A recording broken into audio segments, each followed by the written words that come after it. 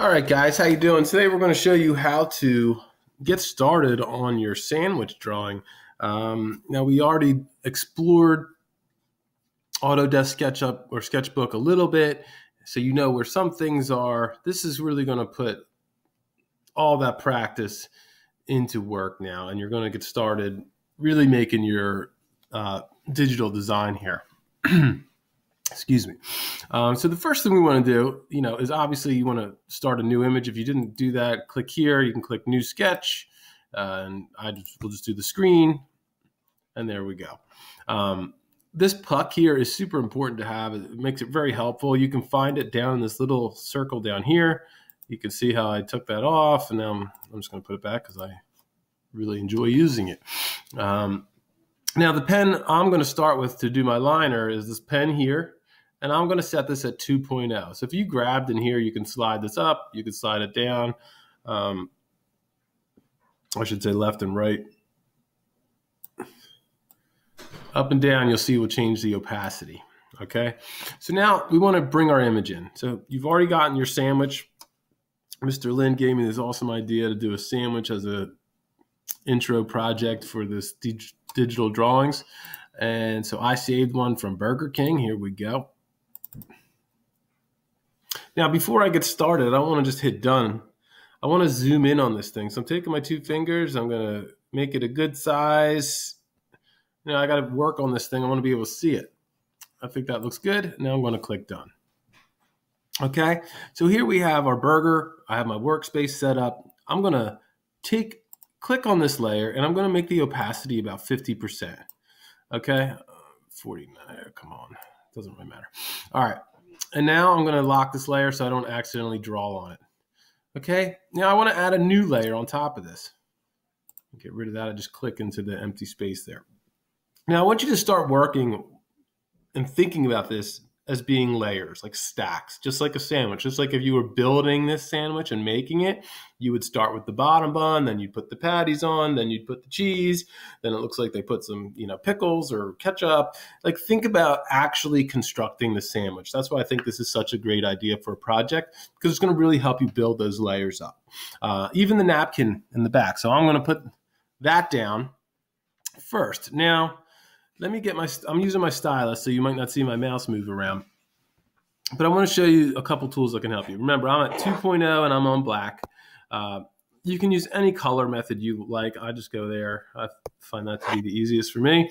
And I use my eyedropper a lot. So here, this line here is pretty straight, right? So I'm going to try to draw it. And I drew that a little crooked on purpose, right?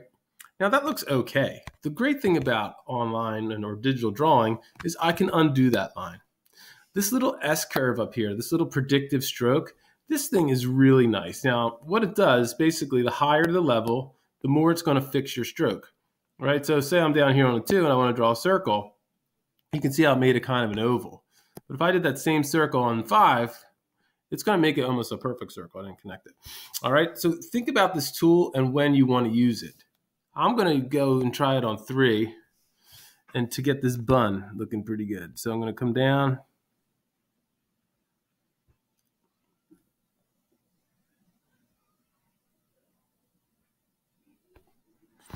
Now, I don't like what that did. You see how I made it too round? That looks weird, so I'm not going to go with that one. Big thing is don't be lazy. This is a great medium to try things out and play around with it. See if you like it.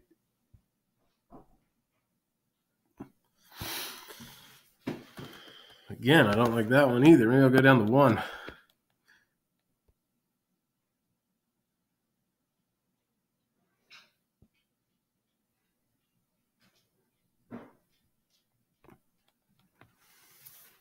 That's pretty good. So I'll stick with that one. All right. So now I have the bun layer, the bottom bun. You can see over here, I'm on that layer. Now I'm going to add a new layer because I'm going to start working on the patties. So I'm just going to go ahead.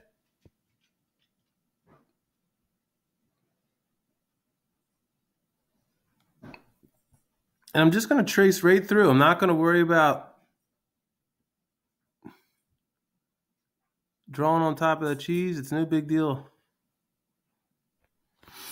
All right, now I have my patties. I'm going to move on up to my cheese.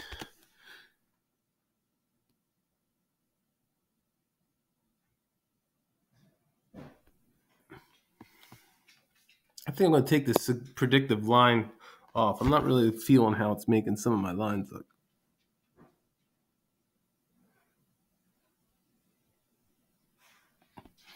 The important thing is you want to make sure you connect all of your shapes, okay? So just go ahead through and really make sure you connect them, even though you may think you did because it touched the line of the layer underneath. If you go to, when we go to color these, it's just like a paint bucket tool. So once you pull that color in, it'll bleed out all over the whole background. So you want to make sure that you are closing all of your shapes. All right, so now moving on, I'm going to do the pickles and just really try to think about like marks you can make so these don't all look the same. So I'm just going to exaggerate a little bit, put those little ridges on the pickles.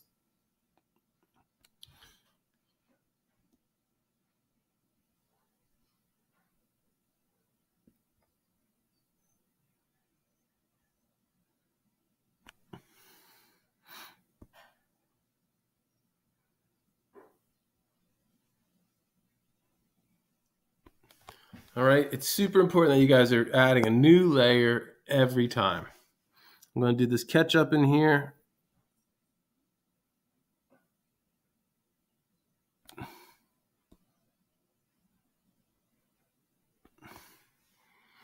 That looks good. I'm going to move on, do the onions.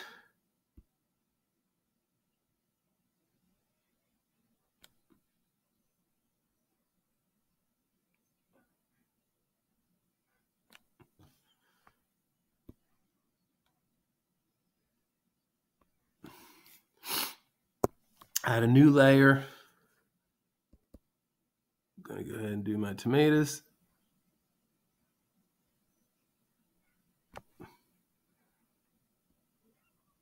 And you can see I'm just drawing it as if the other stuff isn't there. I'm just actually drawing that wedge of tomato, or slice rather.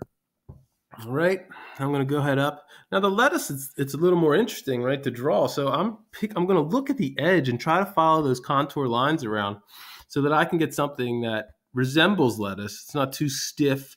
And just remember to close your shape. So I'm going to actually start here so I can kind of remember where I was.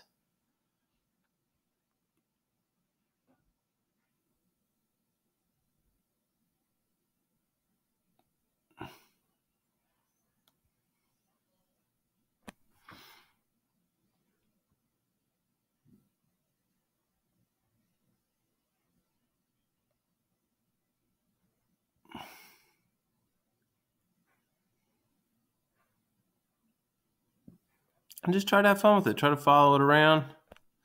See what you can come up with. Now, looks like I got a little lost there. So I'm going to hide this layer so I can see where I need to connect.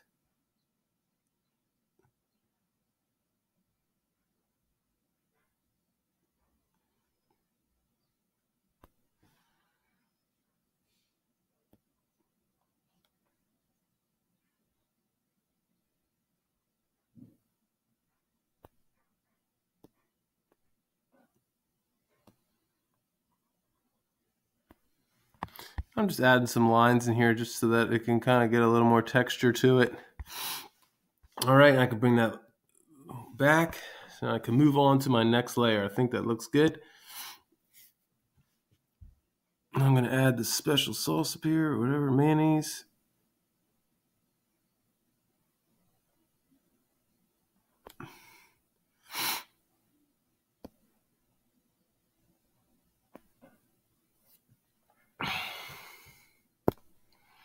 All right, now I'm going to go back to this top bun. Now I might get back to my predictive line tool so I can make this nice big oval.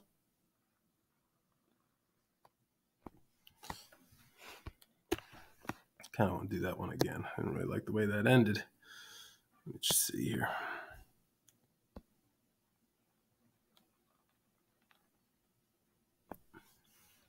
All right, now I'm going to shut that off and then finish that line. I'm hiding my lettuce. I'm going to make sure I get this thing connected. All right. So now I have mainly the whole thing done. I want to get that little napkin down the bottom there. So let me just check my lettuce real quick. I feel like there's something missing in there. But all right, should be all right. Okay, and now I want to go all the way down to the bottom Let's see if it'll.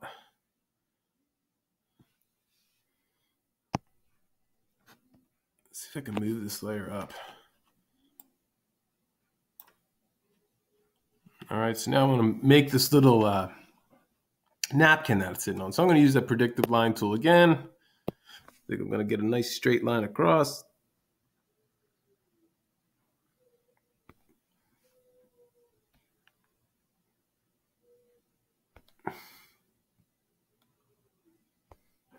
Now I want to make sure I connect these. Now it's not the neatest thing in the world back there.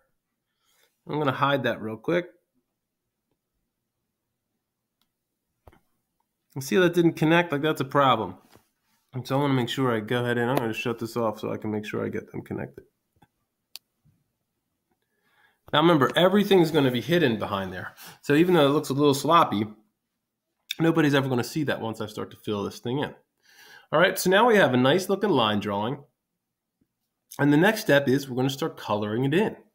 All right, so this part, it's the easiest coloring that you'll ever do because you don't have to worry about the lines or anything like that. All right, so let's go ahead. I'm going to work on this first layer. Now, what I like to do is duplicate each layer. That way I don't mess up these lines because if I fill this in with ink, it looks like I'm not connected over there too. Better take care of that real quick.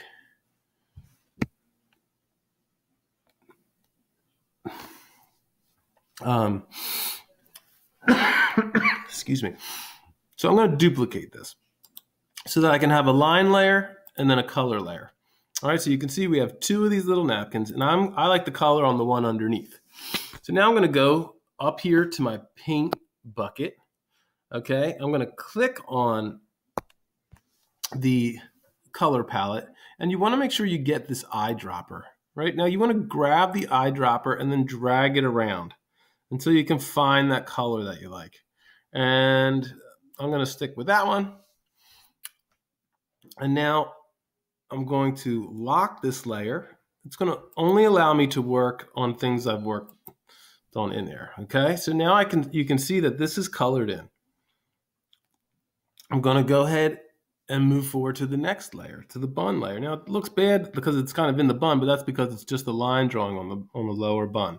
So I'm going to click here. I'm going to go ahead. I'm going to duplicate it. Again, I'm going to work on the bottom line drawing, and I'm going to do the same thing. So I'm going to click here. I'm going to grab the eyedropper, and I'm going to try to pick a good color from this bun. I think that one looks fine. All right, and then I'm going to do the same thing. Make sure I lock it. And now you can see that starting to stack and layer and hide the images behind it. And you're just going to go through this entire process and duplicate. Here we go. We're going to get the color picker again. We're going to go down, find a nice color for this. Now, I'm wondering if because the opacity is so light, that's why these colors are so pale. So it might be cool to check that out later to see if we turn the opacity back up, would we get more accurate colors? But I kind of like the style that this one's given this little cartoons. And then I'm clicking inside the shapes. And here we go. Now it's not as important to lock the layer for this step, but when you go in and start shading, then you definitely have to lock this layer. You'll see why when we get there. All right, so I'm going to go ahead up. I'm going to the cheese. I'm going to duplicate the layer. Okay, then I'm going to go here. I'm going to get the eyedropper, and you're just repeating the process here. Find a good color for that cheese. I kind of like, let me see that. Not really over there. It's pretty yellow there. I like that.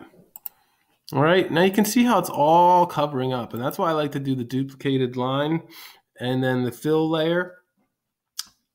And that's why we also worked from bottom to top.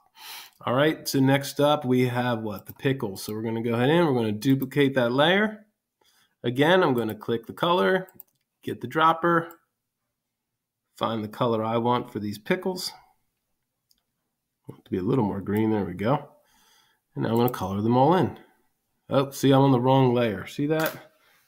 So I'm just going to hit Control Z. I'm going to get back down here because I want to color in this layer, not the line layer. Okay, now we're moving up. What's this? Maybe the ketchup. Duplicate. Get here, and then we're going to click. Eyedropper. Find a good color for that ketchup. Looks good. Make sure I'm on the right layer this time, and we're good to go. The great thing is, if you mess up, all you have to do is hit Control Z. Duplicate. Again, I'm going to work on this layer.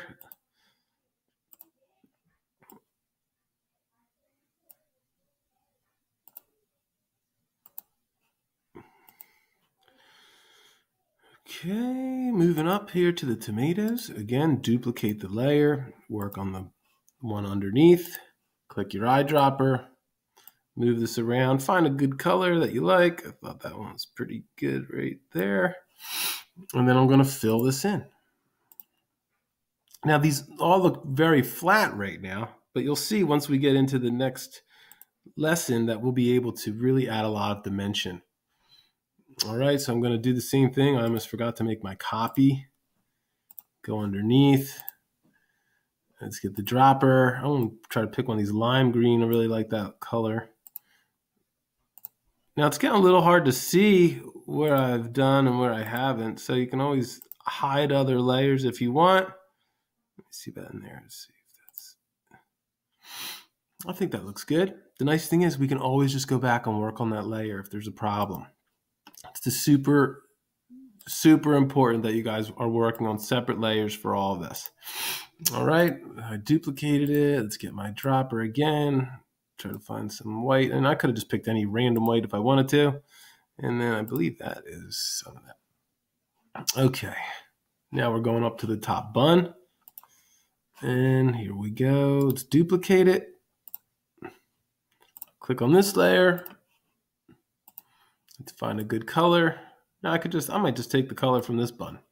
That way it's the same. And there we go. All right, now my sandwich looks a little weird, like a little fake at this point with that bun just sitting on top. So what we're going to do is we're going to actually move that layer down. So we're going to grab it and we're going to move it. Come on, that's not working now. Here we go. Let's grab this. We're going to put it under the lettuce. So wait until the little hand comes up. See it? I'm clicking and holding there. Now the bun is behind it. Now see, this line is still here, so that's because I left the line drawing part up there. So I'm going to grab that and bring that down.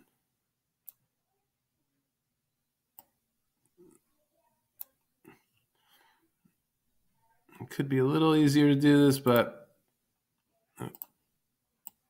there we go. So I can go right there. And now you can see it has the appropriate layers.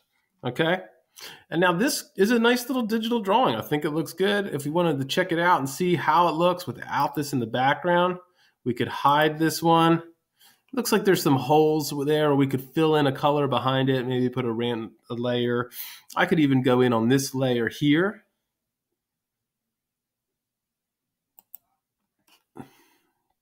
I could grab a color if I wanted to and just put it back there. I don't know what color is going to look good. Let's maybe I'll just grab one of these.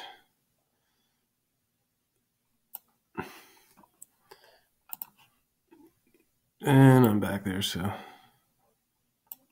This layer's locked. See it? So I can't color anywhere that I don't want to.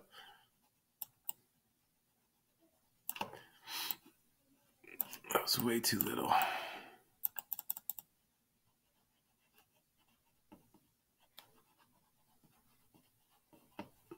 And I'm just filling in some background space here. I'm not sure why that's coloring up there. All right, I don't like that at all. All right, so let's keep moving here. All right, so let me just show you how then, if you wanted to make this look more three-dimensional, all right? And then you can go around and play with this however much you want. So the big thing you want to do is lock your layer. So I'll just show you what it looks like unlocked, okay? And then I'm going to go ahead I'm going to pick on this, get the eyedropper, grab the color of that. And now I'm working on this layer. And I have a nice size airbrush. That's this tool right here. And I'm going to I want to make a darker version of this. So if I grab this color and slide down, I can change the luminance and I can get colors within that range. So then I'm going to take this and I'm going to start painting on there. But you see how that's all going wherever it wants? That's why we lock the layer. So let me undo that. I'm going to click lock. And now I can color freely, and it's only going to color in the area that I worked on right there, right? So you see how I did that? And I'm kind of working here. I could take this and then make it a little darker too. Get a little more 3D on there if I wanted. But we're just trying to add a little shading, a little depth. Now, obviously, you could spend a lot more time really fine-tuning your elements and making them look the way you want. I should have made a separate layer so I could have practiced on that. All right, so let me undo all that just so I can. So I want to practice. I don't want to mess with this, so I can duplicate this layer if I want, and then I could practice, do things. If I don't like it, I could just trash it or hide it. When you're on the patties, right? So let's get this one. So you can use different textures, right? So click on your brush. And now let me get a color that we like. So we'll get a color in this range here, and we're going to turn it down so we get some darks. But now that I'm in here, I can scroll down, and you see all these little textures. Like, I think this one, or some shapes, you could do anything you want to do. That's the fun part about it. But I'm going to grab this one, the charcoal. I could see that really becoming like a burger. And I'm going to make it bigger. You see the little sample. It's showing you what it's going to look like. And then I could play around and really, oh no, what? I forgot to lock the layer. So no big deal. We just Control Z, go lock it. And now when I color, I'm only coloring on that mark. Does that make sense? And then we're going to go ahead. I'm going to darken it up. Maybe I'll shrink it down. Maybe try to get some of those char grilled lines. You know, you just want to play around. All right, so you can see how this could work. If I kept going, I could spend an hour just working on these patties, really trying to make them look realistic. All right, the big important thing is make sure you're working on layers, make sure you're looking at what you're doing, and ask yourself questions throughout the process, all right? All right, guys, hopefully this is enough to get you started, and that's it. Let me know if you have any questions. All right, thanks, guys.